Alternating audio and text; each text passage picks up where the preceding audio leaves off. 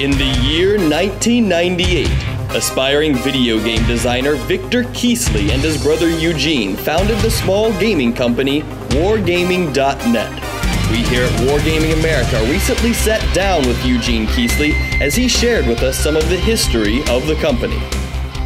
So the original founders of Wargaming are Victor Keesley, our father Vladimir, and myself. And the original start of Wargaming as a concept and later followed as a legal company, and the whole group was to build military games that are based on strategy, based on thought process, not on the trigger happiness.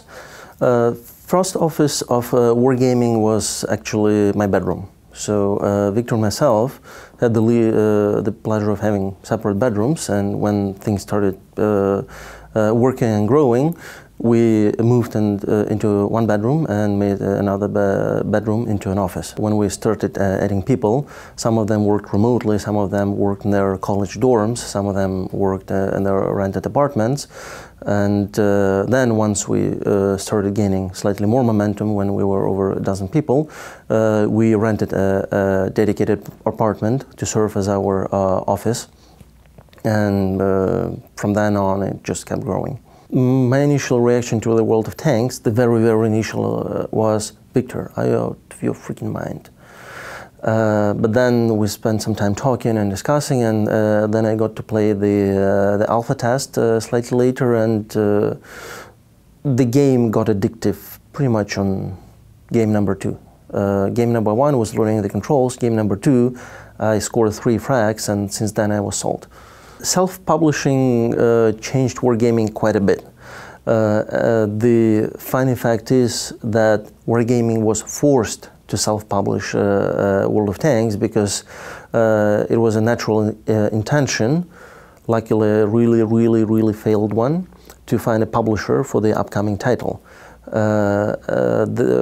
We went on a road tour with pretty much every single big publishing name in the market to offer the game for publishing, and the response was anonymously around the notion of, are you crazy? Tanks, never gonna fly. And we're very thankful to every single of the top publishers in the world for refusing to work with us on that title, because we were forced to self-publish it, and that's where one of the biggest components in success of World of Tanks is. The day before, there were still a lot of people doubting the success of the game, whether people would want to play it and live in it.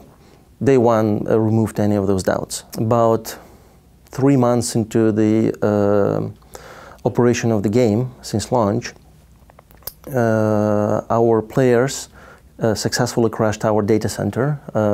It crumbled under the load, and that data center was built out to last for a year. And that was the second and the most substantial confirmation that we're on the right path and the game is a success.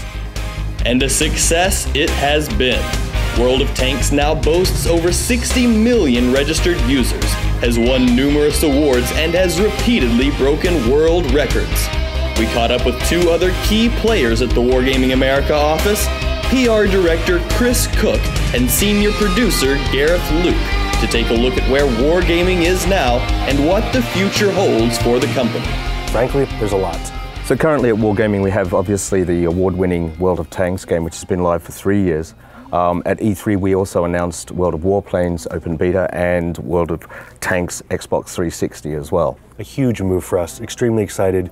Finally bringing one of our games, World of Tanks specifically, to the Xbox 360 console. We're excited, and we think it's going to be a really big thing for us. We've also been entering into some development in the web space with Generals, which has been announced and will be going into alpha fairly soon. Also with Blitz on mobile as well. So we're starting to look at other products which really add to our portfolio across platforms. So what's the present and what's the future for World of Tanks? The present is really making sure that we keep the game growing and evolving with new content. We were always adding new modes and new tanks and looking at new nations to add into the game, and we're really making sure that the community is kept happy and really left with a lot of content to play with. So we listen to our players at Wargaming. I think that's one of the things we're known for. Obviously, Wargaming North America, we're set up to actually deal with our customer direct. We have a huge team of community managers and consumer support folks in our office whose job really is to listen to the players. The producer role in North America is there for that very reason. We listen to our customers, we listen to their feedback, and it's not just through one source, it's through many sources. And not only help them, but really take feedback and listen to what concerns are about, say, things like matchmaker, or balancing, or premium tanks that they want to buy, or tiers that they think should be expanded upon or reduced. And then we turn that feedback into meaningful design requests to the development teams in Minsk, and also in the US as well, obviously with Gas Power Games and Wargaming West. The community always has a voice with us, and we pride ourselves on our ability to take those opinions and take that input and take it to the game and make those things happen. One of the things in listening to our customer that we determined was that we don't want a scenario where the people that pay the most have an advantage over the rest. As far as free-to-play gaming goes, I think there's sort of been a stigma. So as innovators in free-to-play, we're thinking that pushing to free-to-win is really something that we need to do and have to go towards. And what that really means to our players is that there's a competitive landscape that's there regardless of what you pay. The concept that we're really trying to pioneer, this concept of free-to-win, is really taking the playing field and leveling it for everyone, whether you pay or whether you don't.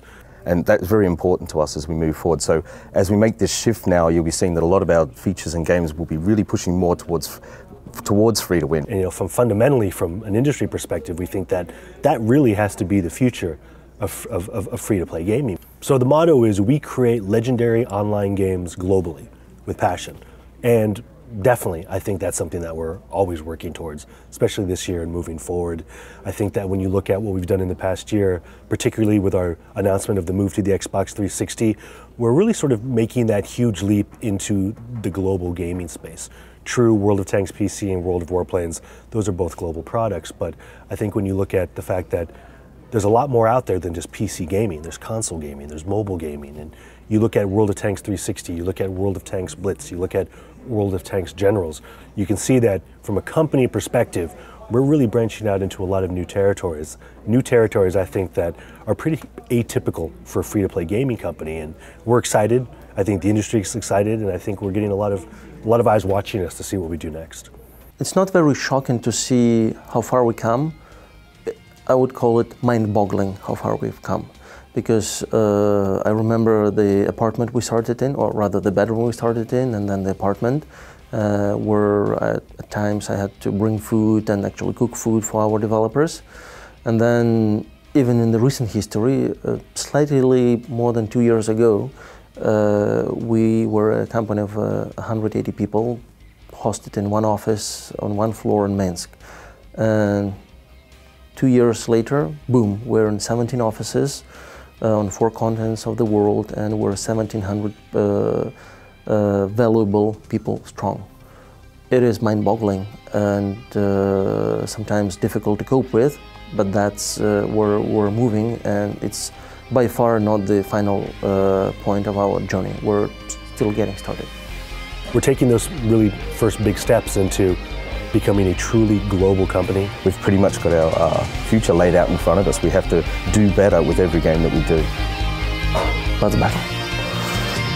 So keep an eye out for these amazing new titles, and stay tuned for 15 more exciting years of Wargaming.net. Let's battle!